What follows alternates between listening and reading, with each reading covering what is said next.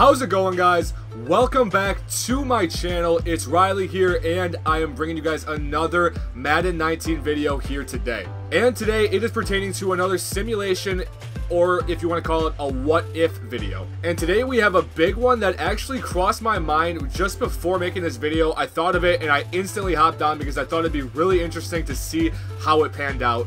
And it's actually, what if Carson Wentz and Jared Goff were flipped in the draft? Now, most of you guys know in that draft class, the #1 overall pick was by the Los Angeles Rams, and they did pick Jared Goff with the #1 overall pick, and the #2 overall pick was by the Eagles, and they took Carson Wentz. But I thought of the idea of, what if Carson Wentz actually went #1 overall and was drafted to the LA Rams? So I did put that thought into action. I made the trade, and here it is. Carson Wentz is now the starting quarterback of the Los Angeles Rams. I mean, don't get me wrong, the Eagles are a really good team, but the duo of Carson Wentz and Todd Gurley, it scares me. That is insane. Imagine if we got to see that in person.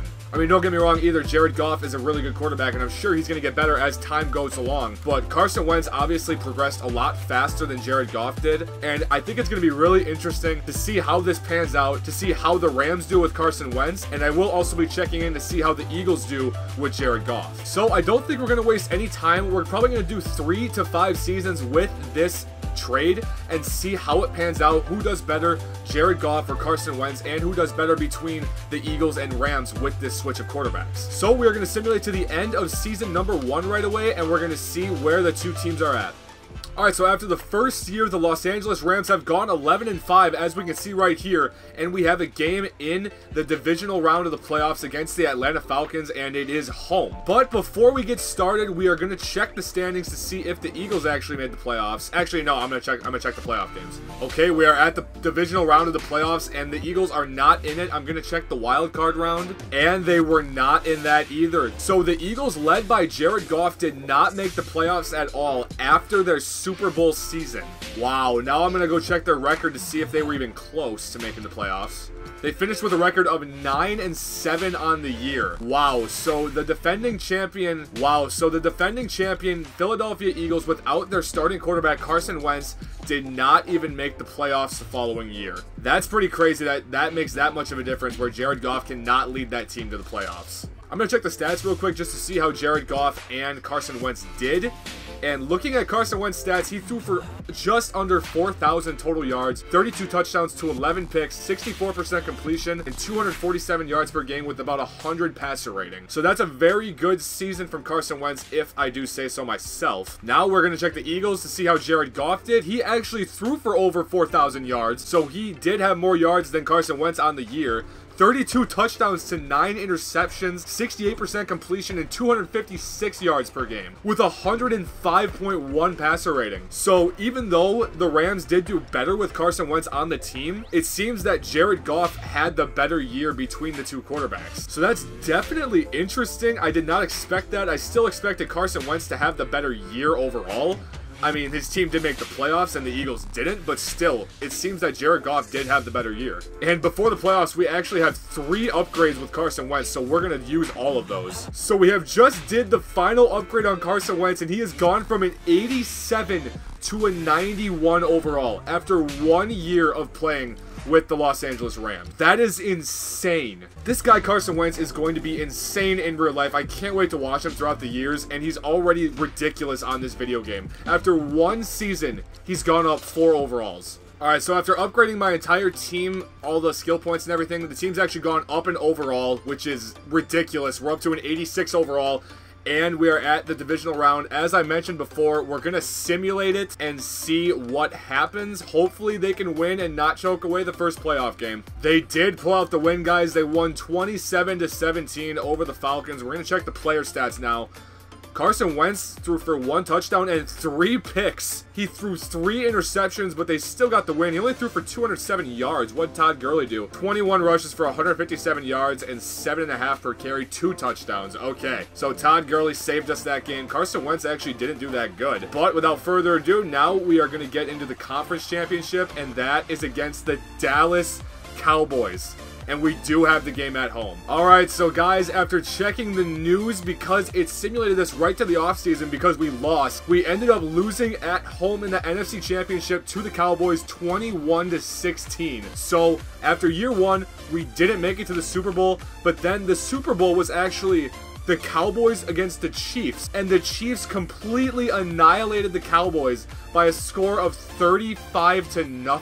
That is ridiculous. I feel like if Carson Wentz would have made it to the Super Bowl, he would have put up a better fight than that. 35-0. Wow. All right, now we are jumping into year number 2 of the switch between Jared Goff and Carson Wentz. You can see that the team is still at about the same. We're at an 84 overall. I think last year in the playoffs we were an 85 or an 86. So we did downgrade in some positions as the Rams. The Eagles, I checked them. They're sitting at about the same spot as they were last year. So hopefully both teams can make the playoffs this year. I'd love to see them face off. That would be insane. But without further ado, I don't think there's anything else we have to do. We have Carson Wentz sitting at a 90 overall right now going into this year. And I think Todd Gurley is at a 94. That duo is so scary. But without further ado, we are going to jump in and sim the second season and see how it ends up. Hopefully both teams make the playoffs. Alright, so guys, we are done with the second season with the switch between Carson Wentz and Jared Goff. And the Rams made the playoffs once again with the exact same record.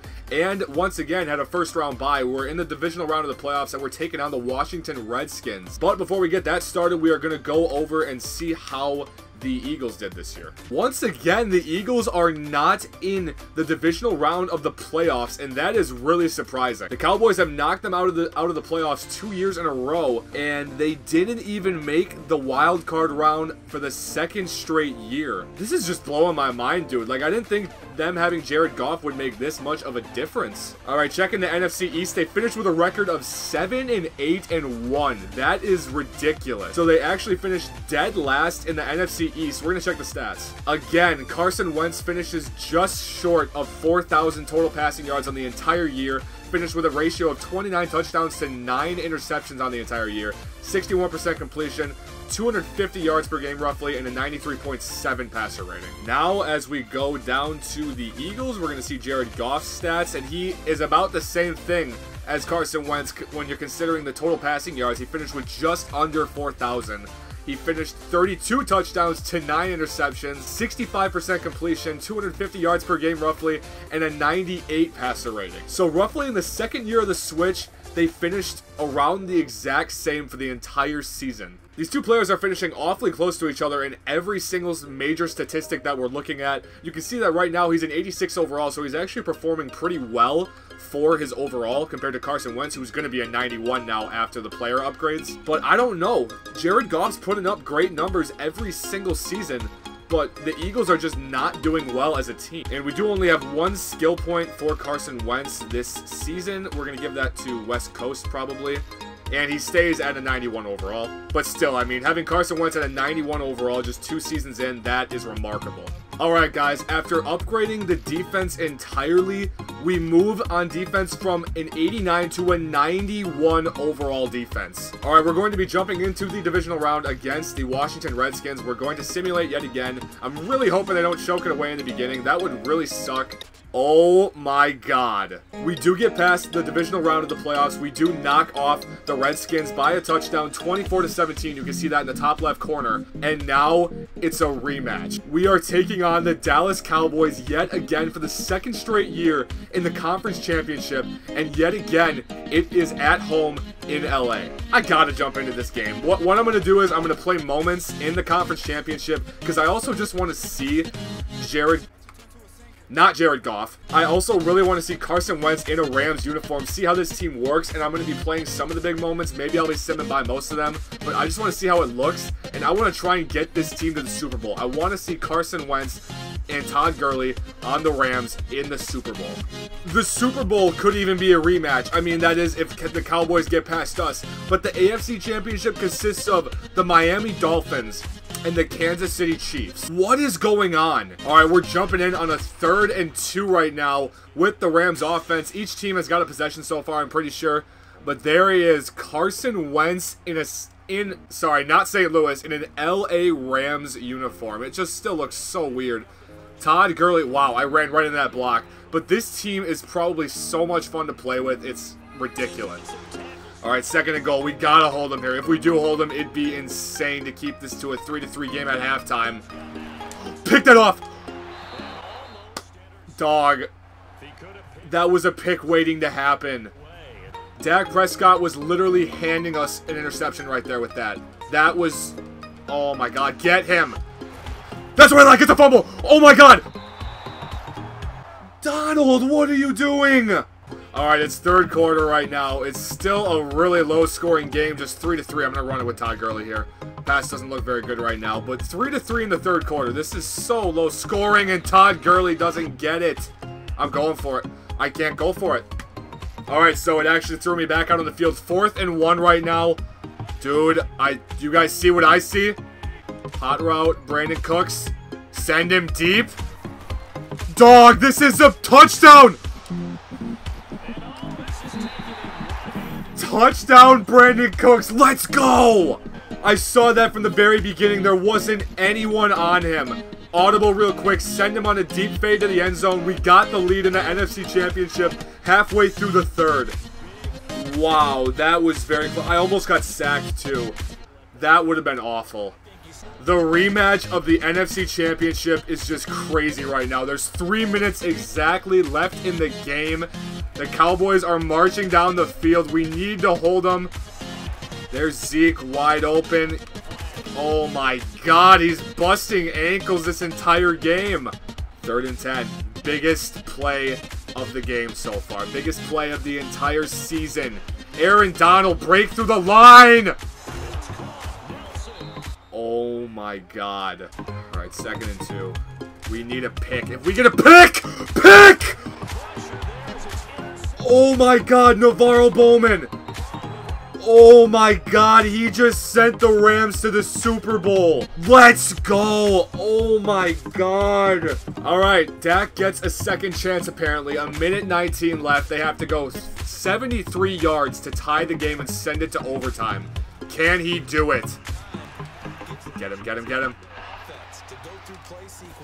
Get him on the ground. All right, he's inbounds. He's inbounds. Perfect. That's what we need.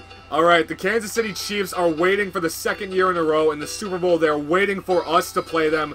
We need to pull out this win as soon as we can. Another interception by Dak Prescott. Oh, my God. He choked it. He got a second chance. He still couldn't do it. And that is all she wrote. The rematch for the 2nd year in a row in the NFC Championship ends a different way this year. Carson Wentz and the Rams are going to the Super Bowl, knocking off the Cowboys in the 2nd year of the same NFC Championship.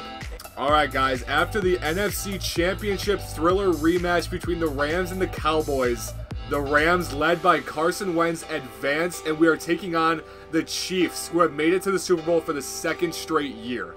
But without further ado, we are going to jump in to the Super Bowl and show you guys. Hopefully we can get Carson Wentz and the Rams a Super Bowl victory. Alright guys, it all comes down to this. The Super Bowl. You know, actually this is in Miami too, so if the Dolphins somehow would have pulled out that win against the Chiefs and made it to the Super Bowl with a 7-9 record, they would have had a home Super Bowl. That would have been something else. Alright, very, very good start so far. We're marching down the field on the Chiefs, so to say. Got an open middle. Carson Wentz running the football, not afraid to run it at all. 20-yard gain. Alright, we're already at the 20-yard line. If we can strike first and get the lead early in the Super Bowl, that would be huge. Alright, we're dropping back. I see Cooks. Cooks is open at the bottom. He's got room to run. He's got the speed. He does not make it in, though. He got rocked. Alright, so now we're at 3rd and goal already. If we don't score a touchdown here after being at the 3-yard line, I'm going to be really upset. Carson Wentz going to take it up the middle, run it in with ease, and that is the first score of the game, and we have the lead early on in the Super Bowl. Alright, so the Chiefs did strike back, but I'm getting thrown into the situation at the 14-yard line, so I don't know what we did on offense, but Carson Wentz led this team down with ease.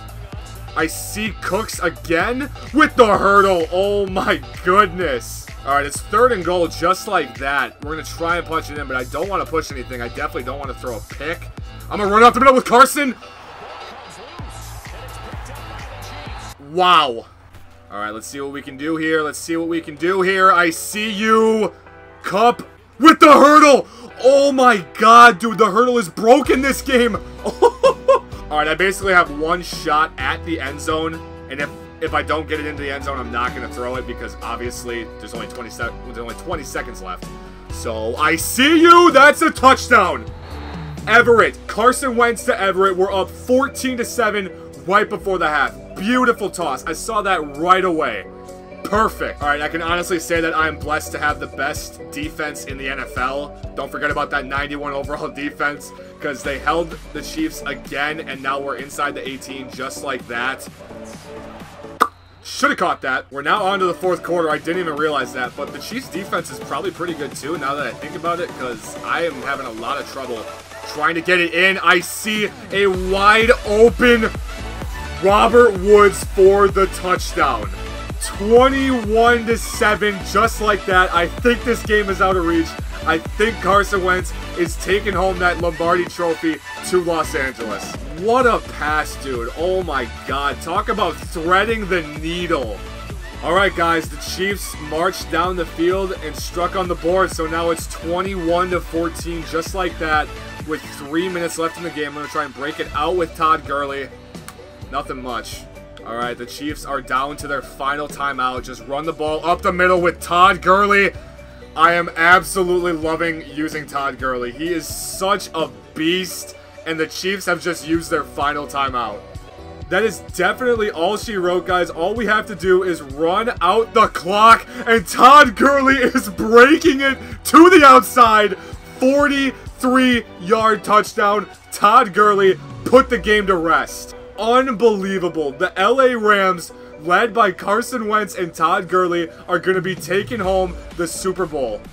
Alright, so guys, the Chiefs actually did march down the field and scored one last time, but it doesn't matter. We recovered the onside kick. So the LA Rams, led by Carson Wentz, are the Super Bowl champions. Unbelievable. I really thought that this team could do it. I thought they could do it back-to-back years, but I'll take the 1 year. I'm not going to complain. So here it is, guys. This is the full-on switch in action. Carson Wentz for Jared Goff. Carson Wentz being on the Rams, Jared Goff going to the Eagles. You can see that the Eagles didn't make it either of their 2 seasons to the playoffs for that matter. Jared Goff still did good, but Carson Wentz switches over to the LA Rams, and he takes a championship trophy home to the city of Los Angeles. Unbelievable, guys. What a simulation. We finish off by winning the Super Bowl with the LA Rams, led by Carson Wentz. I honestly don't think it could have finished a better way. So I think that's going to mark the end of this what if simulation on Madden 19 franchise mode. I really hope you guys did enjoy. If you did, please make sure to leave a thumbs up on the video. It really does help me out tremendously, especially when I see your guys' support. It just makes me want to make more videos for you guys. Also, make sure to comment down below what you would want to see in the future for what if simulations. Leave your ideas in the comments. I would love to see them all. Also, if you are new to the channel, make sure to subscribe to never miss another Madden 19 video in the near future. Again, I want to thank you guys for watching one last time, and I will see you in the next video.